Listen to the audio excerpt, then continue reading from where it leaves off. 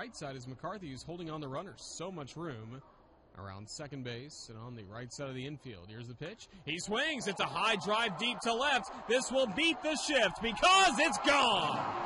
Brian Anderson with a 2-run homer puts Jacksonville on the board. It's now the Biscuits 5 and the Jumbo Shrimp 2 in the bottom of the 8th.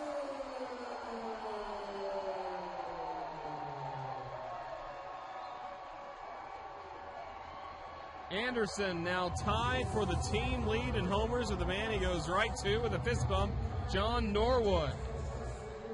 Anderson, no doubt about it, on that solo homer, 397 feet off the bat from Brian Anderson.